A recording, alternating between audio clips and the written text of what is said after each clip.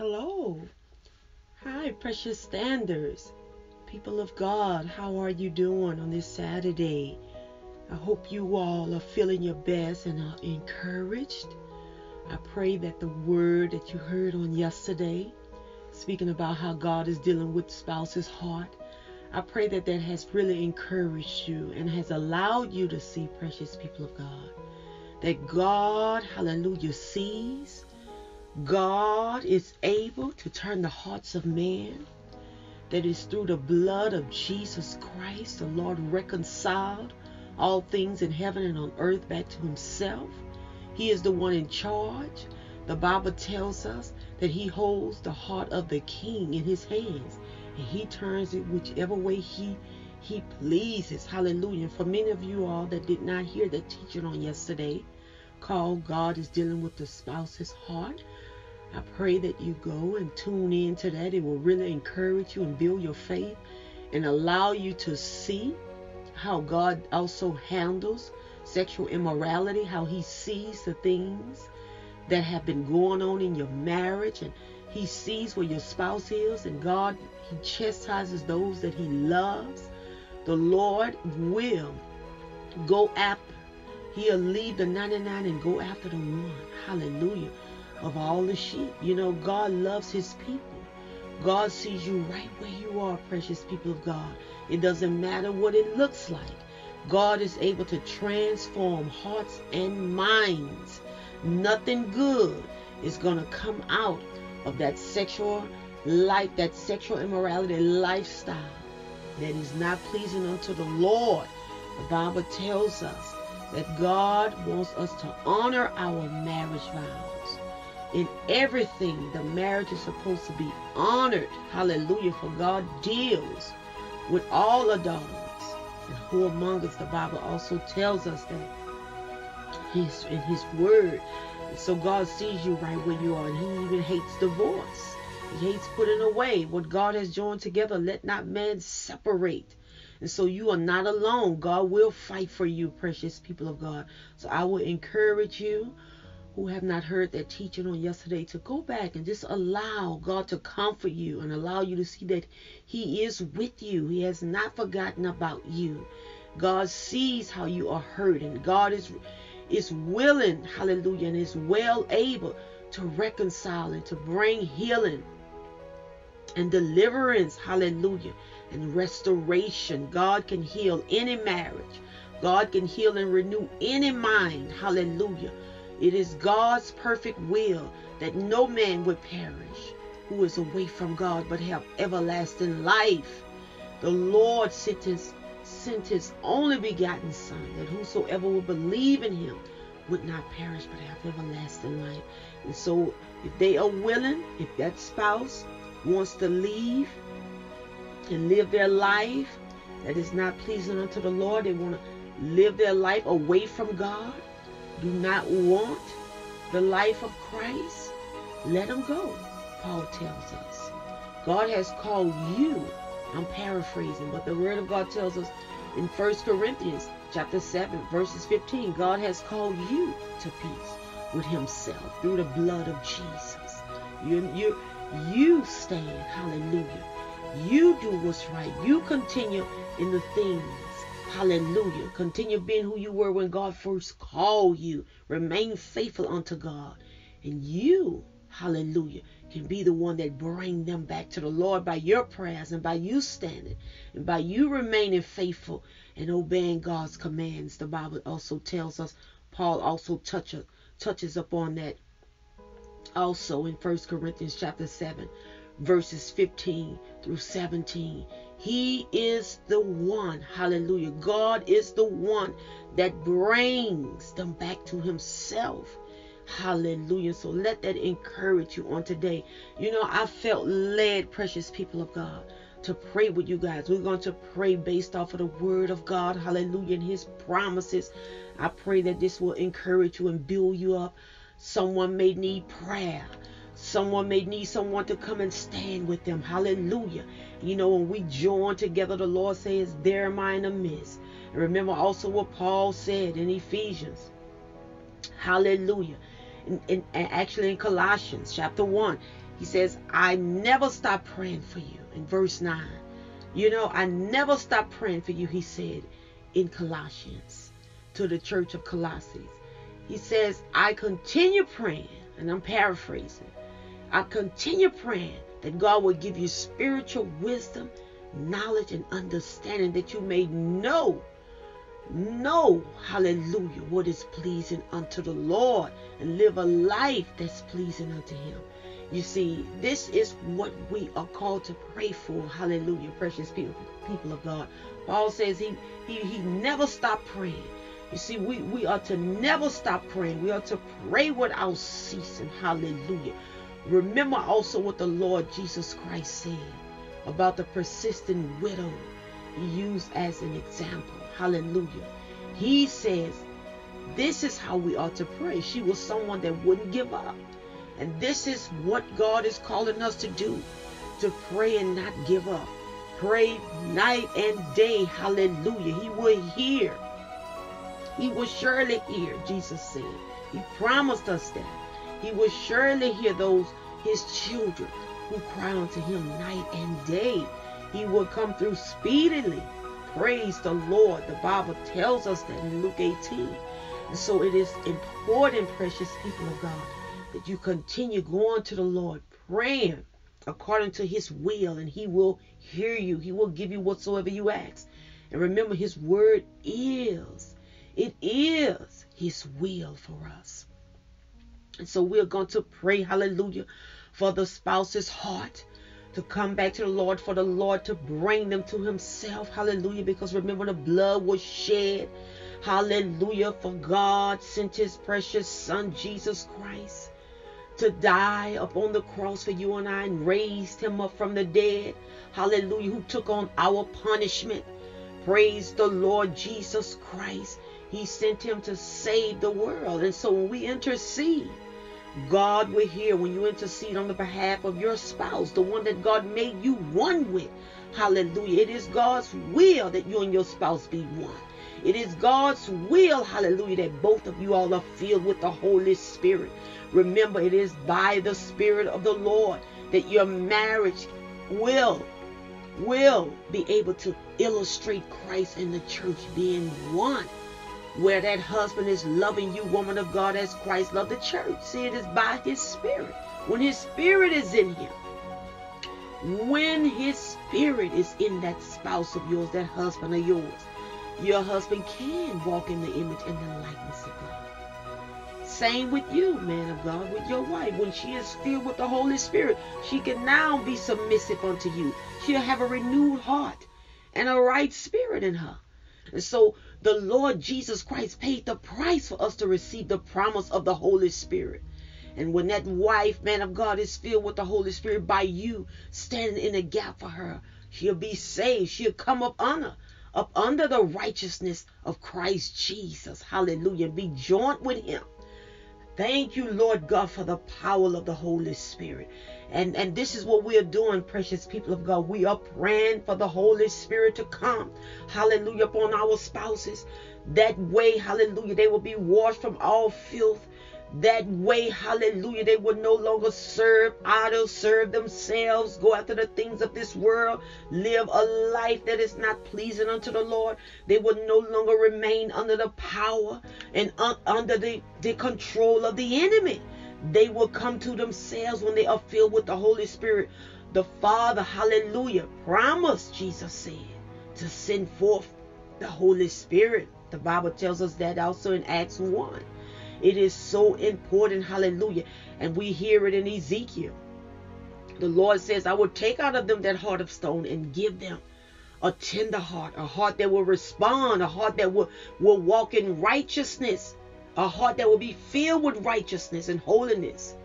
The Lord, hallelujah, has promised this. He says that way they can walk according to my will and obey my commands and decrees and regulations. Hallelujah. It is by the leading of the Holy Spirit that they will be able to do all these things. And so we want to tap into the power of the Holy Spirit. We want to seek God, hallelujah, continue reminding him of his promise. Hallelujah. That our loved one will be saved, that they will come back to the Lord, that God will raise them up from the dead by this same power of the Holy Spirit that raised Jesus Christ from the dead. Hallelujah. If God called out Lazarus, who was dead for 4 days, he surely can raise that spouse of yours up by this same resurrection power. Hallelujah. Nothing is too hard for God. God sees that spouse you're crying out to him about. God sees how you are seeking him for the salvation of that loved one. When we continue interceding on their behalf, praying for this, this is what pleases the Lord. The Bible also tells us this in his word. Hallelujah. We are praying, hallelujah, prayers that are pleasing unto the Lord when we seek him for souls to be saved. And as a result of this salvation, you will see the marriage lined up. You will see the home healed. You will see this like-mindedness. You will see this oneness, hallelujah, in the flesh. You will see it. You will see that marriage illustrating Christ and the church being one. Because remember, we are one with him by his Spirit being in us. Well, this is how it would be with you and your spouse. When the Holy Spirit is in you and the Holy Spirit is in them, you all will be on one accord. Hallelujah. There won't be any discord. There won't be any clashing with one another. There won't be any division. Hallelujah. When you all are both led by the same Spirit, under the Holy Spirit's, hallelujah, leading and guidance, and him, hallelujah, joining you all, causing you all, hallelujah, to both glorify God the Father, glorifying the Son, our Lord Jesus Christ, when his Spirit is in you. And this is so important that you never give up. Keep praying, hallelujah, for God promises that he'll gather them. He'll gather them from right where they are and bring them back to himself. All this was done because of the blood of Jesus. Hallelujah. The Bible also tells us this in Colossians chapter 1. The Lord reconciled us back to him, the Father, through the blood of Jesus. Oh, hallelujah. The price has been paid. Stand on it, precious people of God. Hold on to it. Remember what the Lord Jesus Christ also said in the parable about the seed in Luke chapter 8, verse 15. Hallelujah. Who brings forth the promises? Who brings forth the harvest? Who does the word blesses? Those that hear it and hold on to it, cling on to it. The Bible tells us, the Lord tells us that they are the ones that will reap a harvest as they wait patiently, as they hold on to it, and with patience you will reap a huge harvest. You will see that promise. You will see the manifestation of God's word, hallelujah, come forth in your life.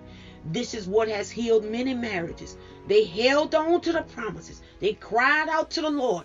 They called on the Lord, and he rescued them. He brought that spouse out. It didn't matter what it was, whether it was adultery, whether it was a divorce, whether it was addictions, whether it was them bound by devils. God was able to restore these marriages. God has no respecter of persons. If he done it for them who believe, he'll also do it for you. This is why we want to meditate on the word of God. Hold on to them. Live a life that is pleasing unto the Lord.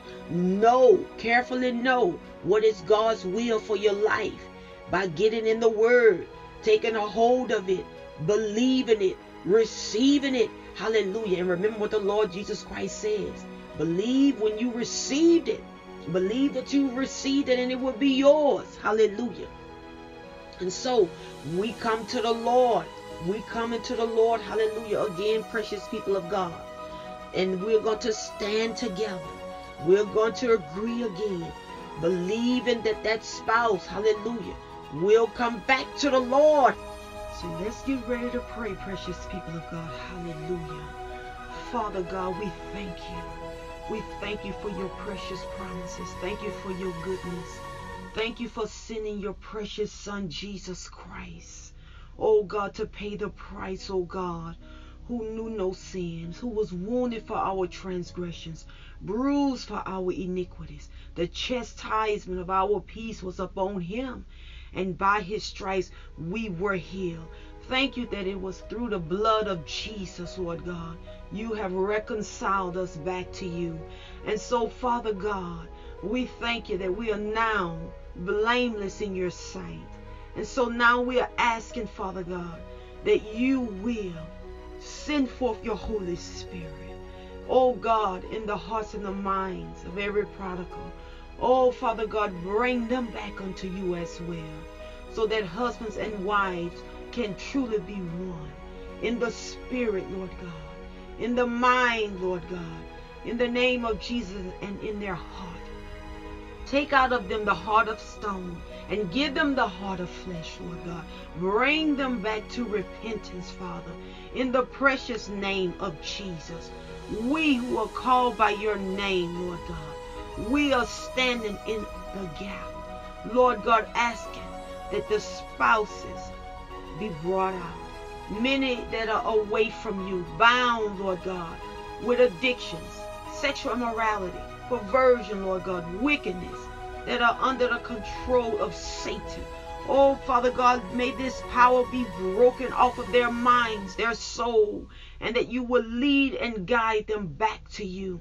Yes, Lord God, let there be unity in the homes, where the home, Lord God, will be powered by your Holy Spirit, will be covered, oh God, in the name of Jesus. Yes, Father, let the blood of Jesus wash and cleanse away all sin and evil and spiritual death. In the name of the Lord Jesus Christ, open up the eyes and the minds of their understanding. Send forth, Lord God, in the name of Jesus, righteousness and your holy light. Let it shine in their hearts. Allow them to see, Lord God, the errors of their ways and lead them back to repentance. Allow them to hear your precious voice. Allow them, Lord God, in the name of Jesus, to come unto you, as your word says. Come unto you. Come out of darkness into your marvelous light. In the precious name of Jesus. Yes, Father God, we are asking it now, that they will be filled by your Holy Spirit, that you will raise them up from the dead by your precious grace. Bring them back unto you, Father, in the precious name of Jesus, because of the blood. Yes, clothe them with righteousness and remove all filth from their minds. Remove all, Lord God, idolatry. Remove, Lord God, this heart of stubbornness, this stony heart, and give them a tender heart. Fill them with your Holy Spirit and cause them to walk in your ways. Yes, Lord God, that marriages would illustrate Christ and the church being one. That man would do things that are pleasing into your sight. Yes, Lord God, that they will obey your commandments. In the mighty name of Jesus, let every curse be broken, Lord, through the blood, and they come up under the blessing, washed whiter than snow. In the mighty name of Jesus, as your word declares, though our sins be red as crimson, Lord God, you will wash them, remove them, and cause us to be whiter than snow. Praise your holy name. Thank you, Father God, for greater is you that is in us than he that is in this world. Begin, Lord God, to cause spouses, Lord God, to come out of that life that they are living and back to you. Put it in their hearts, Lord God, to desire to want to do what's right. Put it in their hearts, Lord God, to want to desire, Lord God, to do things that are pleasing unto you. In the name of Jesus, transform them and renew their minds. In the name of the Lord Jesus Christ, bring them back, Father, as your word declares. For you was able to do exceeding and abundantly above all we can ever ask or think, according to the power that's at work in us. Your word declares that if we ask of anything that is pleasing unto you, you will give us whatsoever we ask. And we give you the praise. We know that it is your will, that no man will perish, but have everlasting life. Oh, Father God, we ask that you will send forth your love, your joy, your peace back into the homes, in the hearts, in the name of Jesus, of the prodigals. Give them a heart, Lord God, that is after yours. Lord, yes, send forth your faithfulness in their hearts. Send forth meekness. Send forth life in Jesus' holy name. The life of Christ Jesus. Praise your name. And all the people of God that are joined together, Father, in your precious Son Jesus' name, you're in the midst. And we thank you. Lives are being healed. We declare and decree it. We receive it now. Marriages are restored. We receive it now. Yes, oh God. You're renewing hearts and minds. Eyes are being opened. Minds are being renewed. In Jesus' name. And all the people of God says, amen, amen, and amen. Hallelujah. Hold on, precious people of God. Trust God. Know that he hears. Know that he has heard you. Know, hallelujah, that it is his will for that spouse of yours to be saved. Know that God, hallelujah, will never leave you nor forsake you. He is doing a mighty work. God will deliver you. I'm telling you, he's going to come through for you in ways you could not have imagined it. Believe it on today. Remember that God loves you, and I love you too. And until next time, bye-bye.